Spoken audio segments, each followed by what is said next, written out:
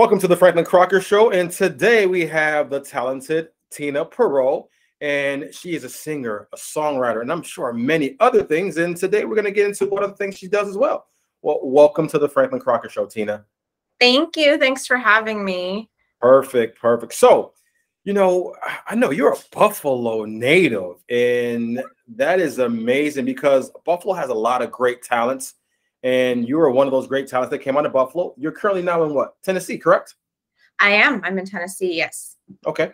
And how long have you been doing the songwriting right now? How long? Oh man. I'm 34 and I signed my first publishing deal when I was 16 years old. So I've been at it 18 years. Oh my goodness. You don't look older than 24 years old. It's coming 34. I love that. Thanks. So you signed your first deal at 16 years old. Yeah, I was really young. Yeah. How was that journey? How has that process been from now until, when you first signed your deal? Yeah, I mean, when I was 16, I was really ambitious. I really wanted to get into the industry. Looking back, I definitely think I started too young. I think, I wish I had sort of more of a normal high school experience, because when I was 16, I signed this deal and I moved from Buffalo down to Westchester County and finished high school, last 2 years of high school at Sleepy Hollow High, which was great experience, but it was 30 minutes north of Manhattan because my publisher was based in Manhattan. So I was working while I was in high school. I was taking the train into the city 3 days a week. Ooh. So that, I definitely wish that I had maybe just hunkered down in Buffalo and finished high school before I ventured, but it did open a lot of doors for me. And I started writing a lot for back then, films, TV shows, commercials. And then when I was 18, I got into NYU and I studied music business and audio engineering and production. And that's when I got my record deal, actually through some professors at NYU. So then I signed with Universal Motown when I was 19. Universal Motown. That's pretty big for 19 years old. I was so young. Yeah. That's huge. And Sleepy Hollow, it's funny because I frequented that area not too long ago. I have friends that live in Sleepy Hollow. No way. Irvington, Elmsford, not Elmsford, but Irvington and Elmsford. Yeah. That's on there over here. So so I know exactly where. I used to live in Edgewater, New Jersey, and I lived in Westchester County as well. I lived in Eastchester. Nice. So I know that area very well. So I was actually born in Bridgewater, New Jersey, and we moved to Buffalo when I was 2. So okay. Yeah. But did you like your experience here in Buffalo at all, or? Oh my God, I love Buffalo. That's home. My parents still live there. My husband's parents live there. I have, so many close family and friends, and grew up there a lot. I love it. I think it's the greatest city on earth. But you think it's the greatest city on earth? Go Bills! Yeah, 100%. I'm a huge Bills fan, and just I'm the daughter of Polish immigrants. There was a really great. I grew up in South Buffalo until I was about 12. There's just a lot of amazing food and diversity, and pierogi, yeah. Oh man, the city that I don't know. It'll always be home. I think the people are so nice and cool, and honestly, that's why I think it's the greatest place. That's really dope. I mean, again, it's I see Buffalo go. I mean, everybody says it's been happening for some time. I moved back to Buffalo 2 years ago, and there's definitely a renaissance going on in Buffalo right now in regards to creativity, art, music. And you can see it all over the city, even through buildings now. There's a lot of murals and a lot of buildings here in Buffalo, which is really, really cool. And you're getting all these different artists. And, there's a sign here in Buffalo that I hate. I still want people to take it down. It says, keep Buffalo a secret. Yeah, I know that sign. Yeah. And I know the Oxford Pen put it up. And it's just I get it, but I don't want people to think of Buffalo only for snow. Only for disasters, which we've been having lately, a lot of lately. And, chicken wings. It's just we're more than just that in this city. Like you said, we're a city of brotherly love. We love, we help our fellow neighbors. And I want the rest of the world to know how creative we are as a society, as a unity. And yourself coming from Buffalo, that, spreading your wings throughout the world and, spreading your talents. I mean, I think You're amazing at what you do. I listened to a lot of your music recently, and it's just you do a great job. And you know, being a songwriter is a little difficult because you're not writing for yourself. Sometimes you're writing for other people, and they have to take on your creativity as their own. Yes. So that could be challenging at some points because they didn't write it. Sometimes when you write your own, it's like you build it up to what you know and how you know how to do it. But when you're passing that on to somebody else, that could be difficult. So any challenges you find within that at all, or? Oh, absolutely. Okay. A lot of what you said. I mean, so when I was 19, I signed this record deal on Universal Motown, which was a really cool, like, full circle, because I'm actually named after Tina Turner, and she was on Motown. Okay, yeah. Yeah, my parents loved her, so like I'm named after her, and she was on that label. So I released a single called "Who's Got Your Money." It went top 40. I was touring with, you know, some of my heroes. I played pretty much all of the continental US. Like, it was amazing. I had a video on MTV. All this stuff was happening, but I really didn't like the idea of fame happening. Okay. I started getting, I had like very minimal experience with it, right? I was no like Lady Gaga level, but I definitely like had some situations where I didn't feel comfortable, and I was like, I want to do this.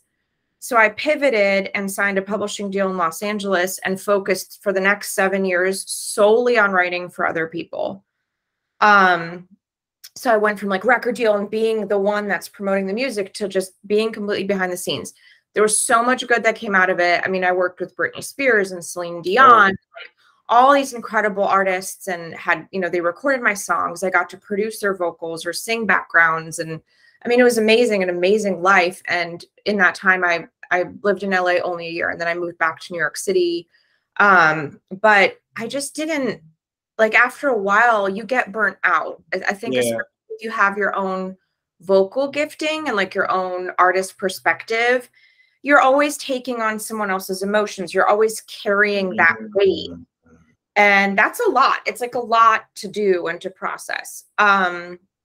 So about 3 years ago, end of 2019, right after I got married, I was working for Disney Music Group, which was awesome. I was writing for a lot of their shows and their productions and all of that and their artists. And I left that deal just because I was burnt out. I had been in publishing deals since I was 16. And at that point I was 31, and I was just fried, frankly. Yeah. And my husband was like, well, why don't you try like starting your own company? And I was completely terrified to do it. I didn't want to do it. You know, I wanted the stable paycheck kind of thing. And I kind of decided it was this crossroads. Like, do I do that and stay in Nashville and like build my own company? Or do I, you know, move back to Buffalo and just do something else with my life and like call it a day, you know, because I was that burnt out. And when he said start, you know, your own company, he meant like, maybe I should write my own music again, not just for other people, and pivot into the sync licensing world, which is when you know, create songs and records, but find a team that can facilitate them and putting them into films and TV shows and commercials and promos and trailers. So I decided, let's not move back to Buffalo just yet. Let's do this. Like, let's give it a shot. And thank God, so far it's been working, you know, knock on wood, and you just hope that continues because it's been really great. So that's kind of been the whole ride. So you talked about Disney. What was do you have a couple hits through Disney by any chance? Maybe. I wrote a song called Live Your Story. Live Your Story. Yeah. Amazing song. Thank you. And it's one of those that, like, that one, I remember getting the call from my publisher in Disney in Burbank in LA, and her giving me the brief, and like it was a very start of my time with Disney, and it was almost like I was writing a letter to myself, right? Like, that's kind of, I used it to pump myself up to be like, no, I can do this Disney thing. And you know, it got picked up on Disney Channel in 44 countries with my vocal on it, which was, I didn't think they'd keep my voice on it. I thought they'd put an artist on it. So that was amazing. And it ended up being the branding song for the Princess franchise of Disney. And since 2017 or 2018, whenever it was released, it's been in Disney on Ice productions all over the world, which is really wonderful. Yeah. And Dream, see, right, live your story, live your story. I love it. I can't sing that song, but I love the song. That's actually my dad's favorite song I've ever written. So how was what was the journey and the experience behind writing that? Was it like, was there something magical that happened in your life to get you to write that? Like what like inspired you to write that song? You know, getting signed by Disney Publishing was such a huge moment for me, like, especially being this like little Polish girl from Buffalo. You know, my parents saved every dime they could to take me to Disney World, you know, and I remember that trip and just like now going, wow, I'm working for this company as a musician. It was surreal. So I think for me, like, I was just really inspired by where I was. And like I said, that was one of the first briefs I got when I signed with them.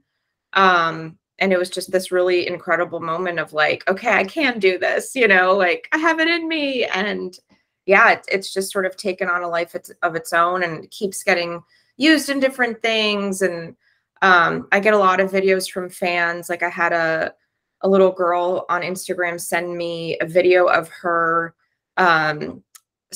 performing the song in sign language because she was actually so she can't hear the song, but the words meant so much to her. And I just remember tearing up when I got that, you know, like not every songwriter, I feel so blessed because like not every songwriter, you know, gets the opportunity to write songs in that world that can actually affect people like that. And that's something that means a lot to me. Yeah, it's such a great talent of what you do and how you do it. And you said earlier about, you know, the stress. And a lot of times people like myself or, you know, people that are in, well, I'm kind of in the industry, but people in your position, we don't understand life and what you go through. We see the glamour and the glitz. We think everything's all fine. And you said like it burns you out. We don't see that part. And and you're not supposed to show us that part. Yeah. So when you say that, you know, I want people to realize that, you know, there's some hard work that has to be put behind what you do. It's not easy as you may come off to make it look like. It's not that easy. Yeah. And it's a talent. There's patience. There's, you know, there's a lot of time. There's a lot of networking involved with that, knowing the right people. And, you know, that's big. And I always talk about, because I have daughters and in college, and I always talk networking. I always talk about knowing the right people. Yes, you're going to school to learn something. I get that. But knowing the people within your circle that have the same dreams and visions that you have to help you excel anywhere in life that you want to go. And I think a lot of times we miss that aspect of any kind of business, especially in your entertainment business. And that is so huge of what you're doing and how you're doing it. And not everybody's going to, and I know we all aspire to be that singer. And like you said Lady Gaga, that big Lady Gaga on the scene, but not everybody can be there. You know, not everybody can do that. It takes a certain kind of person, and it takes a lot of willpower and giving up a lot of things in your personal life in order to really make that happen. And, you know, we see the Instagrams and the fame of everything else. And it's just, I am just so thrilled about what you're doing, how you're doing it, how you're inspiring people, because what you're doing, I think, is inspiring just not just that little girl that's deaf, but the world. Thank you. This songwriting is amazing. And, you know, that song, Live Your Story, is one of those songs that not only little girls, but older men like myself could really laugh and smile and look at it and like I said, live your story. We all have a story. We all have a story that we have to live no matter what it is. And, you know, that's just an amazing song. So do you have any, I'm not going to talk about the people you work with, because I know you talked about one of the people that you, Tina Turner, which obviously you know that you were named after. Yes. You know, and then my uncle's his name was Frankie Crocker. He was actually from Buffalo as well. He was one of the number one radio personality in the world in the 60s and 90s. So he worked with like Tina Turner's, Madonna. There's actually a story I'm going to tell people about Madonna. When Madonna was 19 years old, her record label didn't know what to do with her. She wasn't pop enough, but she also wasn't urban either. Yeah. So Frankie, my uncle, actually mentored Madonna at 19 years old. And there's interviews I got to find there on my laptop somewhere, her talking about my Uncle Frankie. and how he helped her career. You know, Wendy Williams is another one. Diana Ross, he dated Diana Ross. So there's interviews with her. Like there's a lot of interviews. And that music world, like you said, I seen his life, it burnt him out very fast. Yeah. You know, it was a lot of, you know, it was sad as it is. He was from the 60s to the 90s, but sex, drugs, and rock and roll. Yeah. You know, and I'm sure, you know, you experienced some things in your nature and your business as well. But is there an artist that you would love to work with? Oh man, just one? Oh, there's multiple. Give us multiple ones. I have so many, because I've thought about this a lot. I mean, dream scenario, I'd love to write with Sia. Like, I think she's one of the most incredible songwriter voices. I'm a big fan of the Goo Goo Dolls, obviously being from Buffalo. I'd love to write with Johnny Resnick. They were just here not too long ago too. Yeah. They played right up there. And Stevie Nicks, I'm a huge fan of Stevie Nicks. Yeah, I mean, man, Tina Turner would be a dream. I love so many different kinds of music. I literally grew up listening from everything to like, from ABBA to like, you know, the Bee Gees and like disco to all kinds of hip hop to all kinds of pop to rock. I mean, I literally like everything. There's like not one genre I don't like. And I think being a major label artist on Motown, it was so much fun. And I like fulfilled so many dreams, but I realized if I was going to do that, I had to pick one lane. Like I had to pick a style of music and brand myself, and that would be all I could do. And I had to like really make that a focus.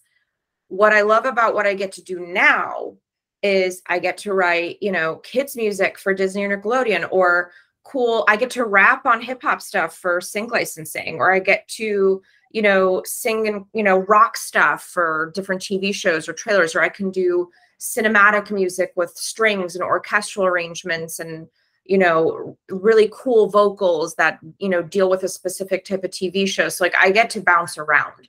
And that's something that I learned over the course of my career that I need in order to be happy doing this. And also like balance. Like I'm not like a sex, drugs, rock and roll person. Like I'm very boring, you know, like I get up early and work out. Like I'm a total, you know, and I had scoliosis surgery recently and like I take care of my body. So I learned very quickly, if we're getting really real, I had panic attacks when I was on Motown because I couldn't do the touring and the schedule. I was sleeping 4 hours a night. I was in 3 cities in one day on radio tour. Like if your uncle was in radio, you know, like I'd wake up in Oklahoma and do the radio show. Then in the morning, then I'd fly to Dallas for the lunch show. Then I'd, you know, drive to San Antonio for the evening show. And I'd have to play a club gig at midnight in San Antonio and then get up at 4 a.m. and do it all over again. And I was doing that for months on end. Like I just wasn't home for months and I couldn't do it anymore. Like I lived in New York City at the time. I got an apartment in Queens so I could be close to the airport, you know, because I was just never home. Like that's what I mean by it wore me out. Like I was having, you know, like mental health problems and panic attacks and wasn't sleeping. I couldn't sustain it anymore. Like it just was not sustainable for me, you know? Yeah. And that's gotta be very tough. Again, like I said, people don't understand that lifestyle is different. It's a different lifestyle. I mean, if I remember not too long ago thinking about some hip hop artists, you know, Lil Wayne and I believe it was Rick Ross, you know, having seizures. Yeah. You know, sleep apnea. There's a lot of extras that go into it. Again, we always see what's online and the fancy stuff, but behind the scenes, it could be dark. Yeah. And it's tough. It's very tough. And I give people like yourself credit because number one, you didn't put yourself in a box. And a lot of times people put themselves in a box of only doing or knowing one thing. Right. You said, you know what? No, to be happy, I need to do all these things. I need to be, you know, spread my wings and fly away to do all these little different things I love to do and I'm passionate about doing. And some people don't have that courage to do that. It takes a lot of courage. Thank you. It does. Yeah. I mean, I think that my 20s were very like, I was trying all these things to find what worked for me. And then like around age 31, when I started my own company, I took all those contacts I made that decade prior and all the experiences I had, and I said, okay, now I have like a diverse discography of what I've created, and I know all these different people. Let me find the right team that can help me facilitate my vision. And, you know, thank God I found my manager, Wendy, and everybody at Resonate. My managers, you know, Justin and Lexi, Josh, Nicole, and Wendy, like they're just amazing people and see my vision and get to work facilitating it, you know, and they work really hard, and we're a good fit like that, you know. Good. Any upcoming projects that you may be working on? Yes. So I actually had a call with my management team yesterday. I've never really done anything like this because I've always written, and I'm still writing constantly. I'm writing for all, you know, different commercials and TV shows and whatnot, but I'm putting together an EP of 6 songs that'll be released this spring. And they're all going to be covers of songs that I love and totally reinterpreted in a new way. So I'm really excited about it. Like just taking other artists' work that I love and like transforming it into a vision I have for that song, and doing it in a totally like total 180 different style.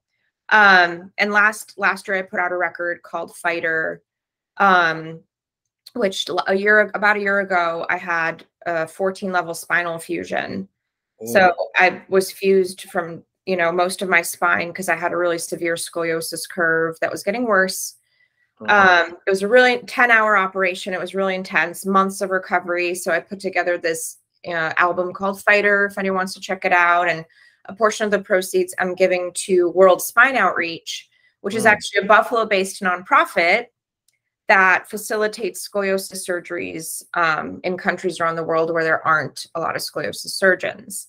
Started by 2 women out of Grand Island that are incredible, and they've combined been a part of over 1,000 scoliosis operations. So check it out if that's something you're into. Yes, definitely. I'm going to make sure I definitely check it out, and we definitely want to post that, and we want to definitely give some more acknowledgement and awareness of that. Definitely want to do that. And it's funny, the project you're going to be doing, I'm doing something similar to that right now, which is kind of funny. I'm taking old videos and applying new songs to them. So I'm finding dance videos. So I did Michael Jackson's Ghost. I did Michael Jackson's there was Ghost, and I did Smooth Criminal. Yeah. And I'm taking those the dance scenes in those videos and applying new music to it behind the scenes. So it actually seems like they're dancing to a different song, and they're not. So I'm cutting the audio, and I'm having fun doing it. It's just so fun to take something old and bring something new and bring them together, and it's amazing. Yeah, it's so fun. Yeah, it's a whole other way of creating art and being creative, and sounds like you're having fun with it. I'm having fun with this process. I've never done anything like this. I've always released original music I've written, and this will be like a very fun new chapter. So I'm pumped about it. Yeah, and again, I think it's good for this younger generation to understand because a lot of times it's funny because the younger generation thinks that when some new song comes out, it's original. It's not. A lot of times it's an older song that somebody remade or remixed it somehow to make it fit to this generation, but it's old stuff. Yeah, and I'm just trying to show them that, you know, the stuff that I grew up with is still relevant. You just don't understand. You don't know it's still relevant. So I'm just trying to put the 2 together. That's all. I have a funny story kind of relating that. So I have a brother who's just turned 20, and about a year ago, he was here at my house visiting, and I was like, oh, check out this song. Like it was on a 90s playlist I had, and it was Hootie and the Blowfish, I Only Want to Be With You. I was like, I love this song. Haven't heard this in forever. And he's like, I thought this was a Post Malone song. I was like, exactly. I was like, that was the moment I knew I was old. I'm like, okay, it's happening. I'm getting older. Like, I'm like, yes, it's a Post Malone song too, but like, this is the original, you know, he had no idea. Happens all the time, all the time. People think that this newer stuff is like, oh my goodness, this is so amazing. Like us, this is just, they got it from somebody that was more amazing than they are right now, believe me. Right. And but it's funny how music does that, because I've always been jealous of people like yourself that can sing, that can write, because I can't sing. You just heard that a few minutes ago. Yeah. I love music though. I think it is the essence of my life. I could look back at different songs that I've heard, and I remember when I heard those songs. I can remember where I was at. Yeah. And it's so much, music inspires me. It's like it's in my soul. And there's different songs. I tell people all the time, be very careful of the music you listen to and when you listen to it, because there's certain songs that can bring you up or can bring you down. Oh, and totally.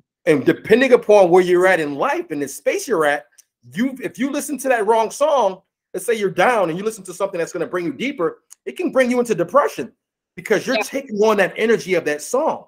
Totally. If there's no horizon in that song, if it's all dark and deep, it may not be the right song to listen to at that time. Or the total opposite. If you're listening to rock music, heavy stuff, you might want to tone that down because your personality may be very aggressive. Yes. So music is very, again, it's like the company you keep, and you have to make sure you listen to the right music at the right times. And there's always a time for different kind of music to listen to. Again, I listen to everything. I'm country, I'm pop, I'm rock, I'm rap, I'm classic. I love it all. Yeah. That Stevie Nicks. I love Fleetwood Mac. Oh my good. And Fleetwood Mac has been remade. Even the beats they made, it was so amazing. There's a lot of rap artists that take Fleetwood Mac beats and remake them, and people are like, oh my goodness, that's Fleetwood. I'm like, yeah, that's Fleetwood Mac, guys. No, it's incredible. Yeah. I love that about hip hop, like the use of samples. And like, remember one record I heard when I moved to Sleepy Hollow, actually, I had a friend that introduced me to a lot of just music I hadn't heard before. And one of which was Talib Kweli's Get By, which Kanye West produced when he was just still full production. Yeah. And it samples Nina Simone. And I was just like, what is this? Just to hear like that reinterpretation, like I fell in love with, especially that aspect of hip hop and just like reinterpreting, incredible classic songs. And it happens in all genres, but yeah, I love that kind of, transforming something old into something new. It's so cool. And Talib Kweli is an amazing artist. He was part of that whole backpack rappers back in the day where he wasn't the traditional hardcore in the streets drug rapping. He was rapping about more inspirational things and, like the vibe and the creativity. And, I always give him and Mos Def, like those two guys together. Yeah. The Black Star record is one of the best hip hop records of all time. I'm so sad they broke up because that was such a great record. And also Common's album B, super inspiring, inspirational, but like real, a lot of great sample use on that. I think Kanye produced a bunch of that too. He definitely was like a fan of samples, which was in the most genius way back then, at least. But yeah, so back then. But Kanye, but yeah, I was so influenced by all kinds of stuff. I listened to reggaeton. I listened to, Spanish classical guitar. I listened to pop. I loved the Spice Girls growing up. I love ABBA. It's like literally everything. I just cannot get enough of it all. And I'm so pumped I get to do different genres, It is amazing. And I just, again, I wish I could be a fly on the wall one day when you're writing, when you're in that inspirational mode and just moving and grooving and like, and then it just really hits and like, oh man, it's just, and again, like you said too, when you get a fan to write to you about how it inspired their life, that just, I remember the first time I went somewhere and somebody heard our radio show and it was like in Buffalo, because Buffalo's very small. And he's like, hey, Franklin Crocker. I'm like, yeah, that's me. Where do you know me from? They're like, oh, I heard you on the radio. I'm your biggest fan. I'm like, okay. Oh. And it's a different feeling. It feels funny. Yeah. I started having, when I was on Motown and touring and stuff, just fans recognized me places. And I was super uncomfortable. And that's when I was like, I'm going to go write for other people. I can't do this. Yeah. Fame, I don't know if the big fame thing is for me. So. And again, it's not for everybody, but again, as long as you know your path and your worth, that's what all that matters. And you're not letting somebody else decide your path and your worth. You're making your own decision. And that is so beautiful because a lot of times we're scared to go outside of our comfort zone. I have a saying, and the saying is, it's easy to make tough decisions when you have no other choices. Yes. And, you know, a lot of times our backs are put to the wall where you don't have any other choices. So it's easy to make that decision of that for somebody else, maybe a tough decision. And what you did, you had that in you to do what you felt was right in your spirit, in your mental, like I said, your mental health. Huge. Yeah. Huge. I mean, it's if you know, and it's similar to, and I say to somebody all the time with it's like being an airplane. They tell you in order to help the person next to you, you have to put on the mask yourself first, then help the person next to you. It's the same thing. Sometimes we try to help other people, but we're not helping ourselves first. Yes. You have to dig deep in yourself to help yourself out, then inspire the rest of the world. Because if you're not happy, how can you make somebody else happy? Yeah. If you're sad and lonely, how can you build somebody else up? So it's exactly. Tina, this is like I'm so thrilled that you took the time out. And this has been some time now. You and I have been communicating for like 2 or 3 months, probably. Yeah. And we finally got this together. Yeah, and I'm glad you took the time out again. Real fast too, before we leave off, we haven't really talked about where you're at now. Like what place are you at now? Where do you live? Music or just like life? Where you live? Like your environment, your atmosphere. Where do you live at now? Tennessee? I'm in Tennessee. I'm in Nashville, and you know, I love it. It's definitely a great city. It's growing really quickly. I've been here 10 years, which I can't believe. And I love it. I love Nashville. It's definitely gotten like really too big. There's too much traffic. Like I'm, you know, I love it, but I always think about like maybe one day moving back to Buffalo. I don't know if that'll definitely happen or in a part-time sense, but you know, if my husband and I have kids, that's something you consider, just being your family. And, you know, you mentioned like Buffalo's small. It's small, but what I love about that city is you have all the big city amenities. Like you have the art museum and cool venues and awesome restaurants. And like the lake is so stunning. You know, we don't have that like kind of lake here. You're close to Toronto, you know, you can do cool day trips, like Finger Lakes, whatever. And, you know, you have all that, but you don't have to be in traffic for 2 hours at a time, which is starting to happen here. Like I'm literally starting to be like, well, I can't go to that restaurant on Friday because there's going to be traffic and there's no parking. So like, it's that type of city. But Nashville has become that big city now in regards to music. I mean, there's a lot of talent. There's a lot of musicians in Nashville.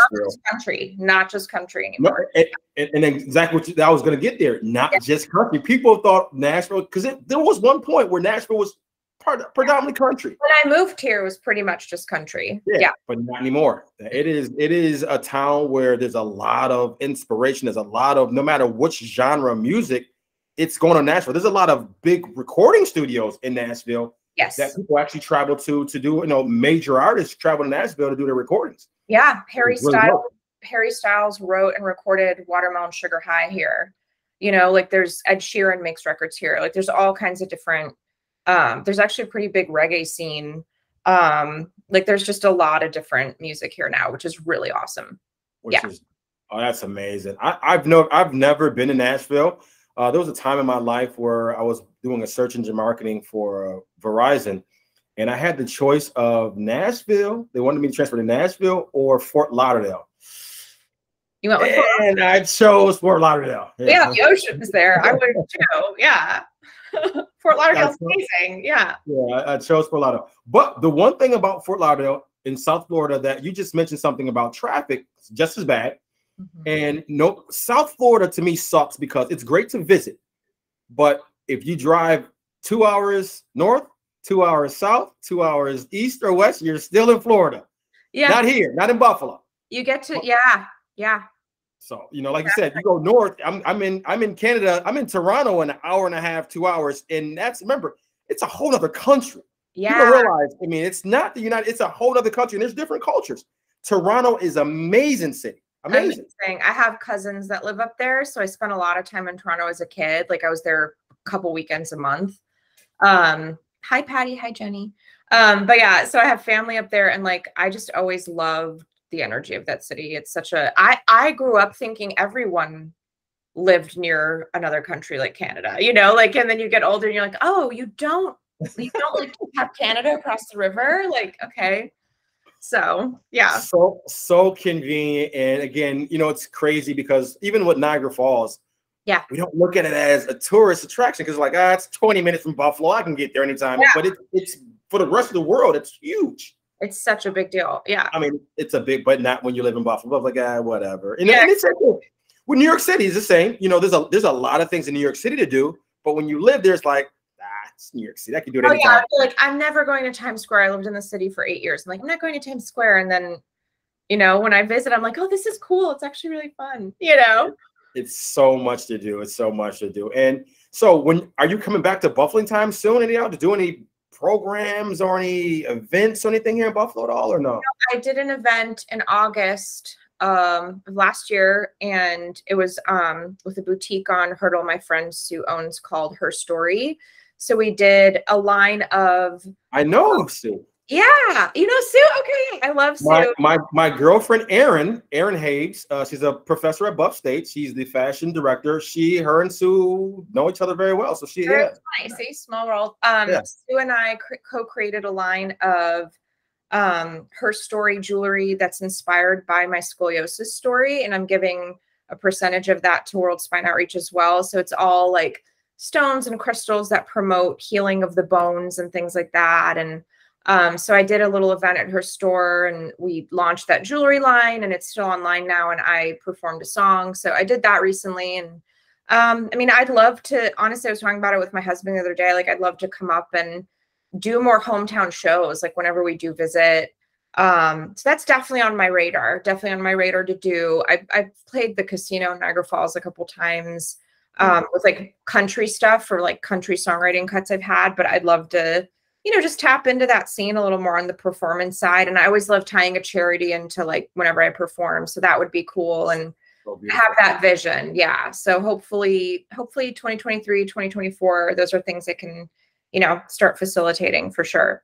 I'm going to tell you something. If you decide to come back here for any kind of event, anything, please let me know. I will help promote it, push it, do what, kick it, whatever I have to do to make sure a fellow Buffalonian gets their fair share and gets the exposure and awareness they need. I'm here for you.